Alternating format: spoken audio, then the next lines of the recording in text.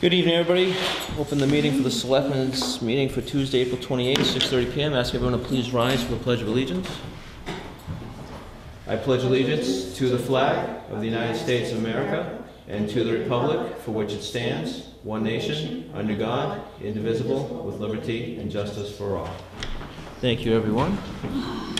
I will entertain a motion to ratify the payroll warrant and expense warrant for April 14th and April 21st. Okay, I'll make that motion. I will second. Any discussion? Hearing none, all in favor? Aye. Aye. Entertain a motion to approve the amended Selectmen's minutes for 4/14, regular and executive. I'll make that motion. I will second. Any discussion? No. Hearing none, all in favor? Aye. Aye.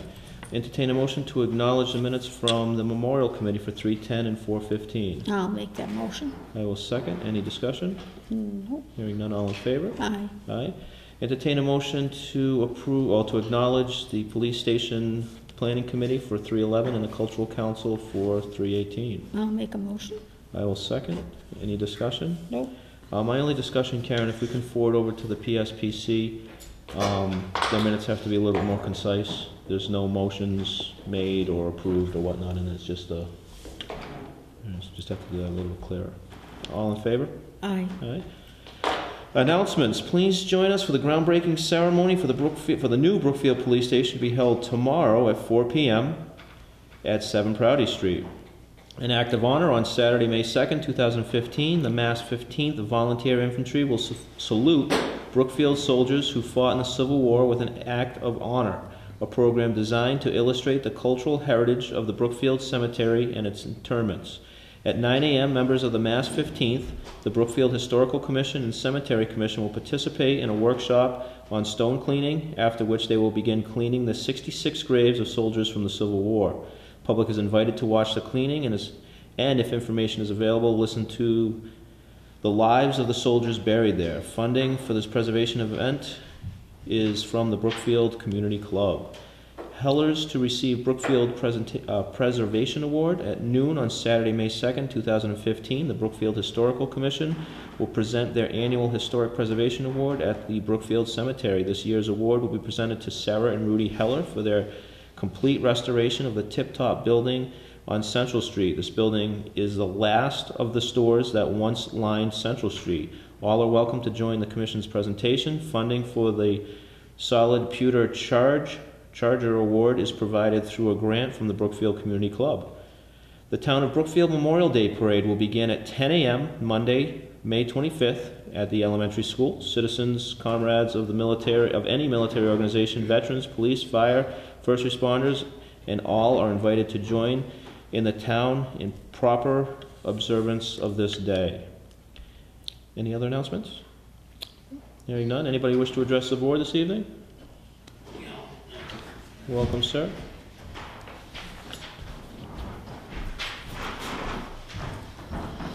Evening. Evening. Seeing you're going to be talking to Jim, who's the chairman of the Brookfield Media cable thing, which is good. I've complimented him and his people very much, the work they've done, and they've done quite well. And you guys got a new contract. It took you 3 months. You got a new contract, you selectmen, and we got a lot of money coming in. But I got a couple things. I spoke to Jim on a couple matters. When we had the candidates night, a lot of people were wondering why the camera didn't get panned, and I spoke to Jim about it, and he said something about this pole here. So I was just wondering if we can do something to work to get the camera to pan, so people can see when they're speaking in the audience, if we could see who's speaking and who's not speaking. With all this new equipment, that doesn't take anything to do. Panning's been going on for a long time. So I'd like to see that. Hopefully Jim will work on that. I know he doesn't like this pole here, but everybody likes to hide behind there when you don't want to be seen in the room. So that's what the pole is serving, I guess, for some people.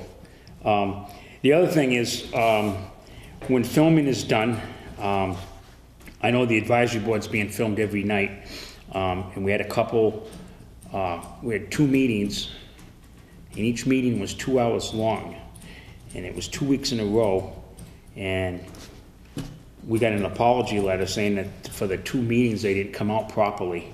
2 hours each meeting was that they didn't come out very good. And we got an apology letter to the advisory board from the cable access. And we're like all saying like, we don't care if they're there or they're not there, but we get this apology letter. So we looked into a little bit more and we discussed what was on those 2-hour meetings. And there was a lot of content in those meetings, and they were filmed, and neither one of those meetings, I talked to Jim about it too. He said that they didn't get filmed properly due to the quality, I guess. And we, as a committee, we discussed it, and some of the content on there, I think the public should have seen. And one of them, we had a little discussion with somebody, and I think that's one reason it didn't get put on. But I ran the camera for 7 years, and I never had any tapes that were not shown or did not come out properly. So we're all like, kind of like, are they censoring, or is there something more going on that should be going on? And I hate to see that, because like I said, I think these guys are doing a wonderful job, but I just don't want to see any political stuff get mixed in here with their hard work, and I think that's what's happening. And that's why I'm bringing it forward, because those 2 meetings had a lot of content in them. We don't even care if they show up or not, but when those two meetings were very, very in-depth on a couple of the budgets, a couple of the departments. We had the tree warden and we had the police department, which we went over a lot. And we also had the recycling center down there, the chairman from that committee, from that department, I should say, not committee. And we just, two meetings, 2 hours each meeting, and they didn't get, something wasn't right there. So I just, hopefully it doesn't get political. I mean, we're spending a lot of money here. Well, we're getting a lot from cable, $50,000 and $50,000, I think. And it's not coming out of the town budget. And we got some real hard-working people. I just don't want to see it turn political. So hopefully Jim will comment on this. Thank you. Thank you. Anybody else wish to address the board this evening? Welcome, sir. I take it safe to say that Mr. Tomo is not attending? Mr. Thomo is not attending. Because actually I had a couple questions actually revolving around him, but do you know, after the election, does he plan on continuing to work on the policy manual, or is he just going to turn over his research? I can't speak for him. Oh, okay. I didn't know that if it had been discussed, if he'd said he'd continue to work on that. Okay. All right. Again, I literally haven't seen him in over a month. oh, okay. He's coming a couple of times. Okay. The other item regarding Mr. Tomo was at a recent disciplinary hearing, he had said that last year an employee had been suspended for 30 days for lying. Who was that? I can't speak for him. Oh, okay. He made that very clear about, that wasn't to be condoned, and he said that specifically, and I had no recollection of that, so I don't know what he was referring to. And also, since we have conflicting opinions about fire personnel appointment, there have been 2 requests for paperwork, copies of paperwork about appointments. And We haven't found it. I looked for it, and also I had Krista go through the hard files. I went to the computer, and some of the hard files, and she went through the hard files. We haven't come up with a hit. She is still working on it. She went upstairs once. Yeah. I think she was going to go up again because Mike said perhaps it's in the town clerk's files. okay, because I'd asked looking in the selectmen's files. the town clerk a couple of weeks ago about it too, and he said he'd found nothing about it. So Oh, maybe Mike looked too. I don't know. don't know how far he looked into the safe upstairs or what, so I didn't know if there was an update on that. So we may just have to go a different route on that. So all right, well, All right. Thank you, sir. Anybody else wish to address the board this evening? there was one. Well, I don't know if Jim wanted to. There was one other thing. I understand that we're taking the quick fix thing out of service. Correct. Okay, and because of money reasons. For the fact that absolutely nobody's used it. Well, part of, if you look at what's currently active on the quick fix system, there are 4 items on there, and 3 of them have never been resolved. So No, that, nothing, we never had any notice of that. They send it to us, since I've been sitting in the chair, there's been never any issues. They say no issue, unless they're very old right, issues. well, that's part of it too, is that of the 4 issues, one of them was a double pole issue, and the double pole issue was only resolved when a motorist in a car accident hit the poles. Well, Forced it to be resolved. But the other 3 issues have never been. The double poles I've been working on for over a year. Ms. Grabowski, I know, was working on that as well. I spoke with a gentleman at the hearing out in Worcester before the bridge started, got his contact info. I also spoke to 2 gentlemen when the house was being moved in a meeting in that room, and they assured me, and I gave that contact Yeah, info to you. and I talked to them too, and they said they would just take some time, but They assured me they're that they were aware of aware. it and they're working on it. Well, that's half true.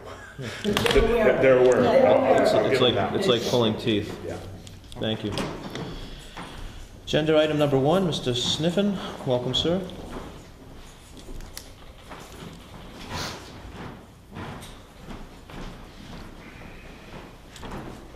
You timing yourself? Yeah. I want to make sure I'm It's not gonna be late. a quick one tonight. Yeah, I can see that. So I'm going to take about an hour and a half. Okay. We have no plans. I'm going to be here for a while. No, I'll be all right.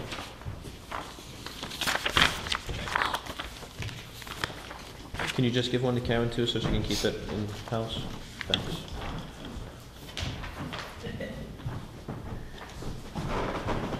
Okay. First of all, we'll address Mr. Holcraft's comments.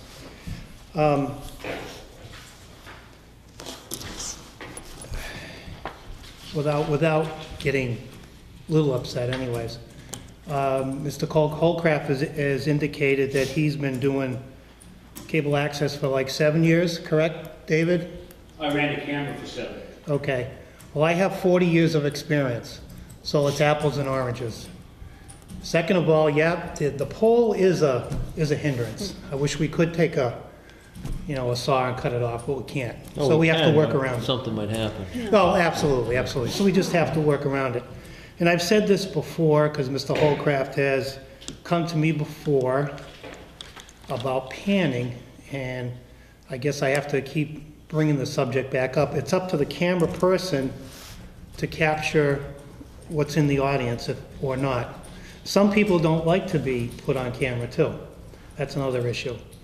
At a town meeting, for an instance, it's not really the right thing to do to pan the audience, especially when they're voting, because that'll stir up a lot of things between themselves after a meeting anyways. So I'd just like to bring that back out. Second of all, Mr. Holcraft and I have had several discussions about his 2 meetings. And as I stated before, and I'll state it again, is one meeting, there was not a proper white balance taken in the camera, so naturally the film came out blue and dark. Mr. Holcraft was aware of that. I told him that. Second one, again, the camera person didn't set things up properly, and there was no sound, or the sound was in and out.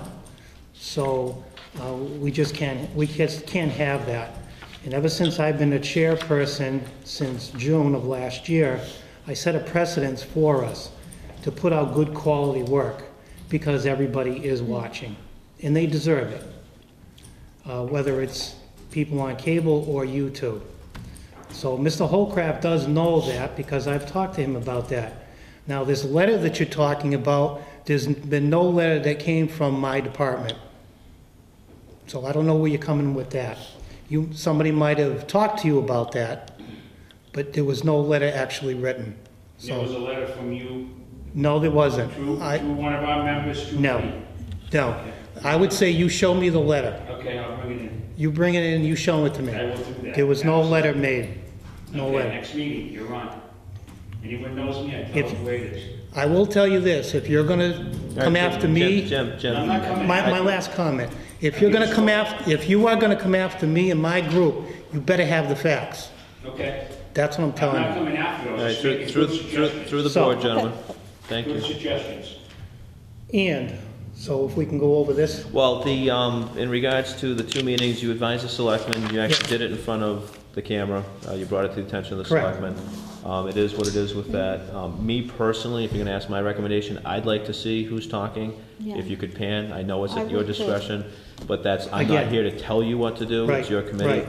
But me personally, if, I haven't watched these, I have no problem falling asleep. I do wake up occasionally at night, I've thought about changing to the channel, but I haven't watched any of these in years, because I just don't wanna fall asleep. We've been here, done that. But I know that if I was somebody that wasn't at these meetings, I would like to see who's actually talking Yeah. as opposed to a voice, so that's my only critique. Sure, I not a wanna use the problem, word not a critique. problem. At last night's meeting, I talked to my members and explained to them again about the duties of being a camera person. It's their discretion, what they want to do. As long as the video and the audio comes out great, everybody's happy. You're not going to be able to please everybody, I know. you know, but But- we certainly try to. Collectively here, we would Yeah. like to see, and I'm speaking for Linda because she Yeah. just spoke, I would like to I'd see the like to see panning. it all. So I don't know if you want to have a discussion of that. You could, We'll do our you best. could implement a policy for that, so We'll do our best. onward and upward. Onward and upward is correct. Okay, so after the cable contract was signed, and again, I thank you for that, both of you, and if Nick was here, I thank him also. We'll thank him in spirit. He'll be watching on YouTube tonight. There you go. What I did actually the following day is I contacted the sales rep at the Telview company where we're getting our equipment from, and we had another long discussion. My first discussion with him back in the summer, he gave me a listing, very, very similar to what you're looking at now, and it was a little over about $100,000 for everything. I revamped the list 3 times, so we're actually down to $31,000 now to start off with. So what you have before you is the listing of the equipment and software and cables and miscellaneous items that's going to be installed at the studio and the receiver transmitter at the town hall here for the live meetings, okay? It's roughly about $31,000. We should receive our first check, I'm kind of guessing maybe like the beginning of August sometime. It's going to be for that 50, but I didn't want to spend the 50 right off the bat. I just wanted to spend 31,000 of it because there's a lot of miscellaneous little items I have to get for everybody. I want to have, an instance would be a go kit for every camera. So this way the person could just take the kit and go versus what we're doing now. Make it a lot easier for them. So that's what I'm going to do with the balance of the money. Has your committee had a chance to review this and Yep, approve it? last night, as a matter of fact. And they all voted to approve that too, by the way, just for the And record. what is, oh, this is always, I could go over it and probably decipher somewhat, but Yep, go ahead. it's type Greek. But what sticks out to me is the connect fee. It's free for the first year and then Correct. 15 is what it is. I managed to get us the first year for free. So what is the connect? The connecting Uploading it is to the- basically your support. Okay. If something happens with the equipment, if you have questions with the equipment, they are literally a phone call and/or replacement within 24 hours if we need be. And how long is it warranted for? It's warranted for the whole year. And then after that year is when we can purchase every 2 years or 3 years, whatever we want to do. So are you gonna choose to enter into that $1,500? Correct, yes. It's gonna be worth it? Yep, yep, yep. So I did manage to get us a lot of discounts on the equipment, as you can see by the percentages. We also got a government discount too, because, you know, we're a town affiliated, so that also helped too. So we actually saved a lot of money in between. So like I said, this is gonna give you an idea. The only thing that's gonna be last will be the PD, of course, because we're gonna put the transmitter and transceiver in there so they can do live too. And that's one thing too, is when everything starts coming in and we start getting it installed, which will take 1 day between the software and the hardware, and then we're gonna start training on it. The going live part is gonna be like the last thing we're gonna do, only because we have to know the system inside and out before we can go that live switch. But it is in the future, so just hang in there. Okay? I did manage to get I did get 3 quotes in the beginning, so I do have those. One quote was for a little over $57,000, and another quote was a little over $144,000. But Telview Direct Company, I got the best, basically the best bang for the buck.